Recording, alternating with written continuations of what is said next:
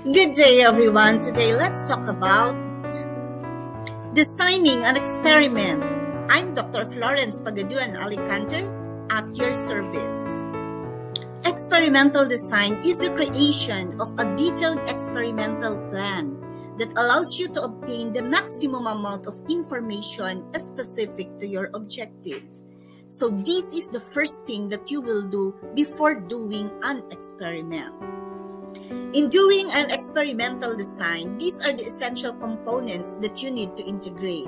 We have the title, the problem, hypothesis, independent variable, dependent variable, the control variables, control group, experimental group, materials, and procedure. For instance, you want to identify if salt has an effect on the potato cell. So formulate a title.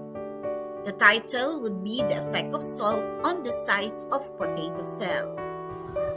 Now that you have a title, the next thing that you will do now is to formulate a problem based on the title.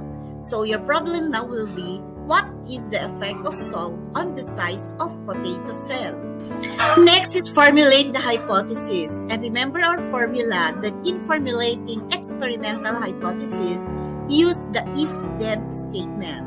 So, if salt is added on the potato cell soaked in water, then the potato cell will decrease in size.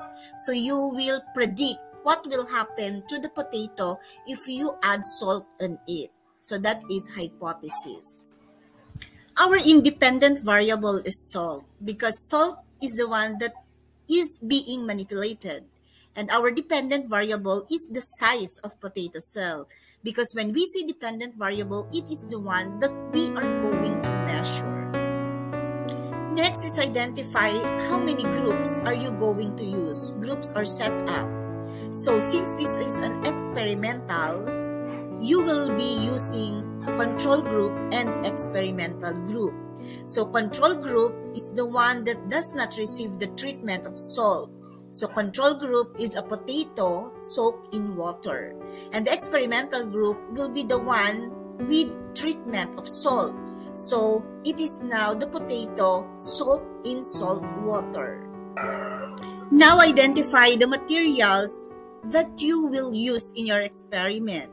So you may use, of course, 1 piece large potato, 8 grams of table salt, 300 ml of distilled water, 4 identical jars, a weighing scale, knife, and spoon. Next is you will plan now on what will you do with the procedure. What will you do in order for you to identify the effect of salt on the size of the potato cell. Here would be the procedure. 1. Label the 3 jars with 0 grams, 3 grams, and 5 grams respectively. 2. Pour 100 ml of distilled water into its jars. 3. Add 3 grams of table salt on the jar labeled 3 grams and add 5 grams of table salt in the jar labeled 5 grams. Stir using a spoon until the salt is dissolved. 4. Using a knife, peel the potato and cut 9 strips with a dimension of 5 mm width and 40 mm length each. 5. Put 3 potato strips in each glass. Set aside overnight for 24 hours. 6. After 24 hours, take the potato strips from the jar and place them on a paper towel. 7. Measure and record the length and width of each potato strips in all the setups. So this will be now your setup. So your potato should have a control group without salt, experimental group with salt. And then under control group, we have 0 grams of salt, 100 ml of distilled water, and 3 pieces of potato strips. And there under your experimental group with salt, it is divided into 2. Okay, B and C. For in B, 3 grams of salt is added. And in C, 5 grams of salt is added. And then both will have 100 ml of distilled water and 3 pieces of potato strips. Activity time. Before we proceed to the activity, don't forget to click like and subscribe. Number 1. A good research title shows the relationship between the independent and dependent variables. Which of the following is a good research title? A. The effect of sunlight on the growth of cactus plant. B. The academic achievements of ST students in science. C. The salt affect animal cell. D. The best cleaning materials in the world.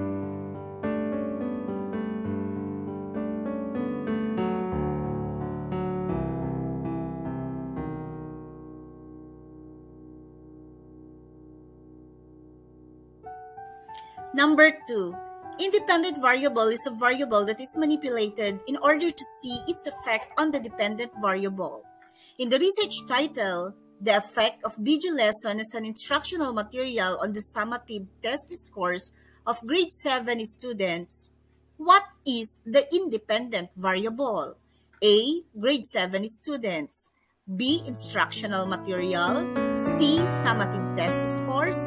D. Video lesson.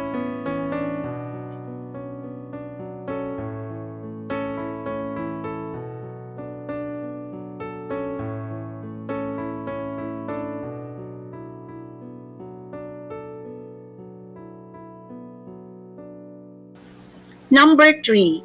Dependent variable is a variable that is tested and measured. In the research title, the effect of sunlight on the growth of plant, what is the dependent variable? A. Effect. B. Growth of plant. C. Sunlight.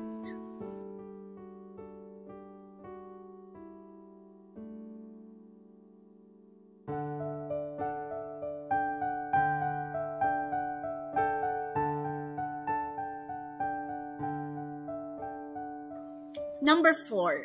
Neno wanted to know the effect of Zonrox in cleaning his kitchen counters. He used colored Zonrox, original Zonrox, and just water. For each cleaner, she put 5 grams of baking soda on the counter. He sprayed the cleaner and wiped it with 1 paper towel. What are the control variables that she used? 1. Zonrox. 2. Water. 3. 5 grams of baking soda.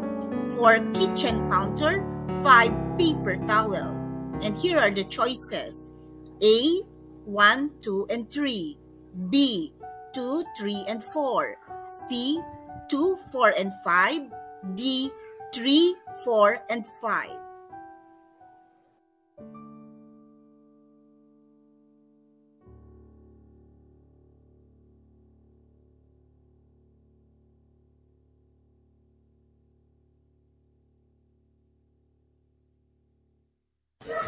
Number 5. There are 2 pots of plants labeled as A and B.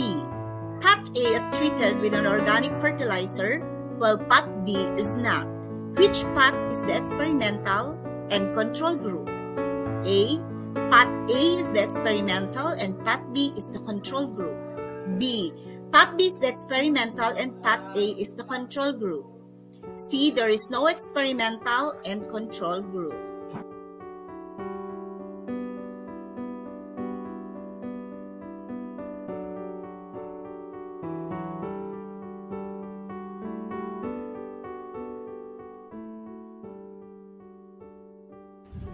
Thanks for watching! Don't forget to subscribe and turn on your notification bell to watch more videos. Have a great day!